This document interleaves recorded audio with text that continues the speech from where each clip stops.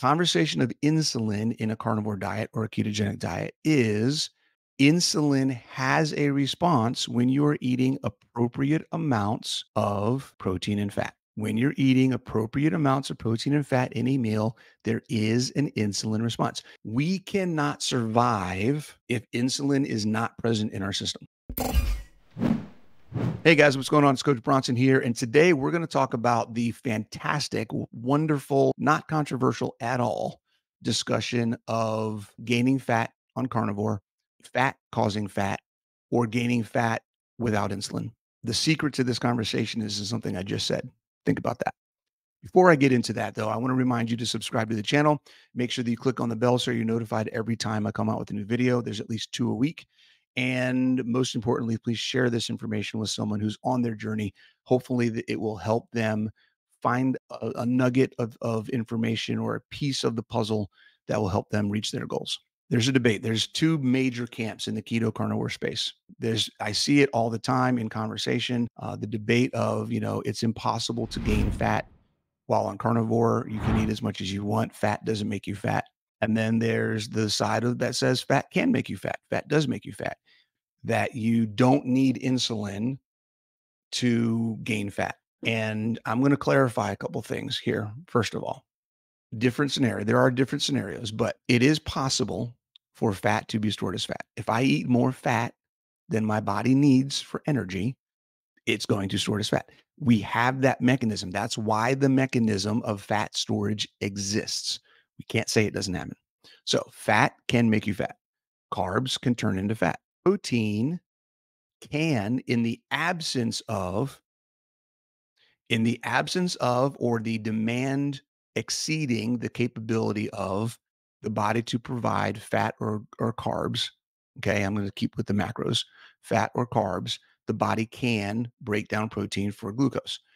It does that very little, very minimally. It doesn't want to do that. So any macronutrient can potentially be utilized for fuel. Side note, just a FYI, if you are using amino acids, if your body's breaking down protein for fuel, it's very unlikely that it will be stored as fat, because if your body is breaking down protein for fuel, it's because there isn't enough fat or glycogen in your system, and it can't be excess. You can't have excess fat and then your body's breaking down protein more than your body needs to store it as excess fat.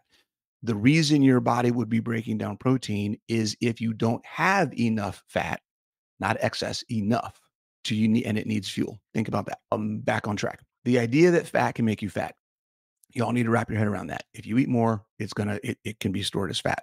The idea that it doesn't happen, the idea that you can gain fat without insulin is, in my experience, misguided logic. Because here's the thing. The conversation of insulin on the carnivore diet is not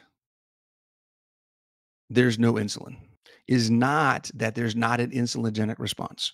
The conversation of insulin in a carnivore diet or a ketogenic diet is insulin has a response when you are eating appropriate amounts of protein and fat. When you're eating appropriate amounts of protein and fat in a meal, there is an insulin response.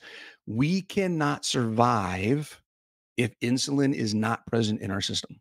We can't. So if you are eating enough, you're going to have insulin. If you're eating more than enough, you're going to have insulin. If you're not eating enough, you're still going to have insulin. So if you're not eating enough and your insulin is low, you're not eating enough. You're not getting enough energy into your body, nutrients that can be converted into energy into your body for your body to store it. So it's not that there's no insulin. It's that you're not getting enough macronutrients in your body. You are starving yourself. You are malnutrition. That's the problem there.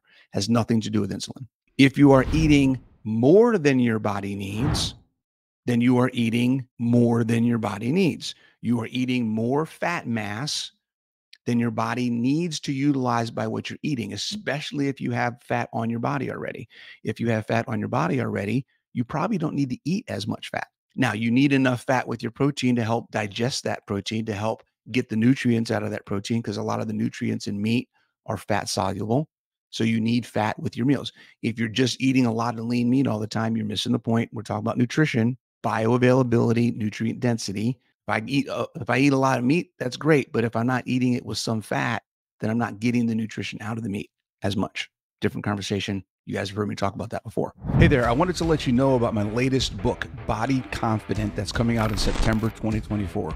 Call it a critical thinking guide to your health journey because it is a framework, a guide, a blueprint that's going to help you understand and be able to filter all the information that's out there on the internet that you're getting from social media, YouTube. Go to bodyconfidentbook.com.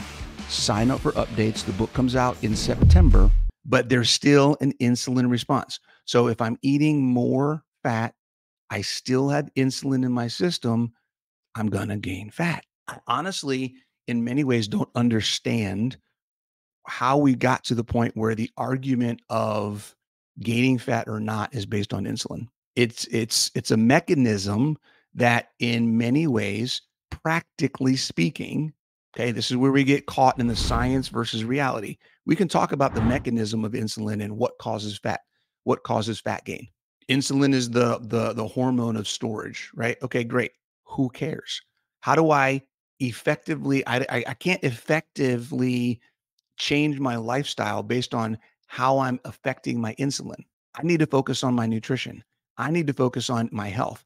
I need to focus on making sure I'm getting the micronutrients and the macronutrients that my body needs to function.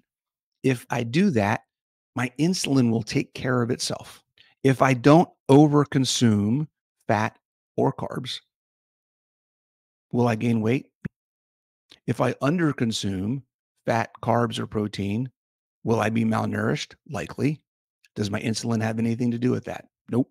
This is one of those examples, guys, where focusing on the mechanism is a waste of effort. It's a waste of time. All the experts in the world can argue over how this mechanism works to do whatever. You can get 18 different physicists from all over the world to talk about the mechanics of a quantum computer and how this thing does that and this thing does that and it calculates this and these things interact with each other and quantum entanglement and all these other different things. But the practicality of what can the computer do for us as a society is what matters. I like to use the watch analogy. That's where the gears were coming into my head.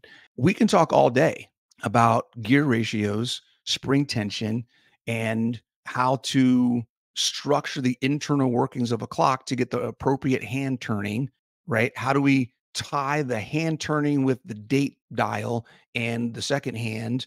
And if I want to do the little moon thing, the moon phases of the moon each month that goes across the top, right? There's all these complicated mechanisms that go into how we can make an old-fashioned hands watch. Does any of that matter when you need to tell time? No. It's 11:25. Done. That's how a watch impacts my life. Why are we worried about trying to understand all the gears inside of it? That doesn't impact your life.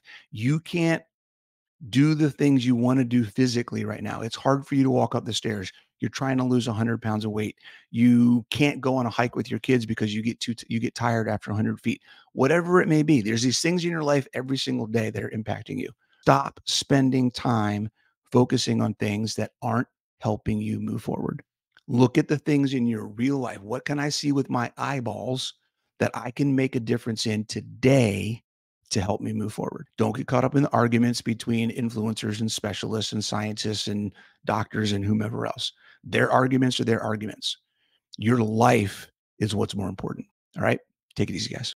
Hey there, did you know that I have a free community